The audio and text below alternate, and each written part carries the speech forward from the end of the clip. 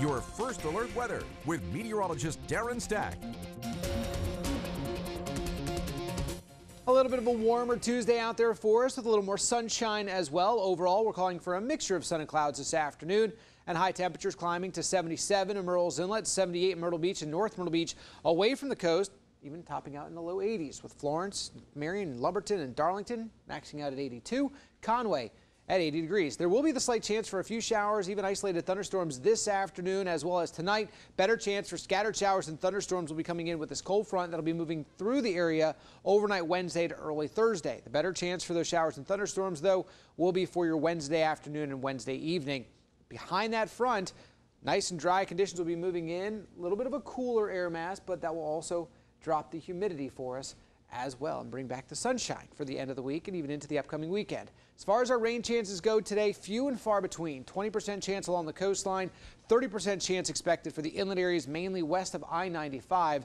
As we go overnight, we'll hold on to that slight chance. Otherwise, partly to mostly cloudy skies will be around with us.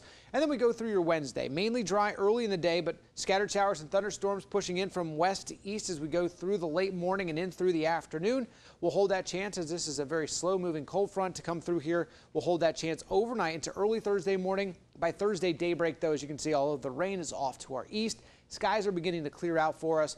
Aside from a few wraparound clouds for your Thursday afternoon, Thursday still looks like it's going to be a dry day for us. On Wednesday, though, with that front coming into the area, we do have a slight risk. We could see some severe weather out there. Our primary threat would be damaging wind gusts. Could even see some hail. We'll keep an eye on that for you. It's a low risk nonetheless, but we'll keep an eye on that for you. Make sure you're logged on and signed up for Alert 15 and 15 weather call so we can get that information sent to your mobile device if you are not near your computer or television. Otherwise, your Grand Strand 7-day forecast after that front moves through on Wednesday looks pretty good if you ask me.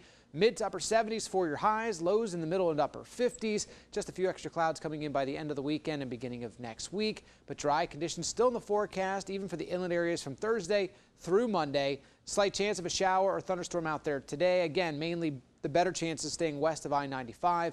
70% chance of those scattered showers and thunderstorms out there for the day tomorrow.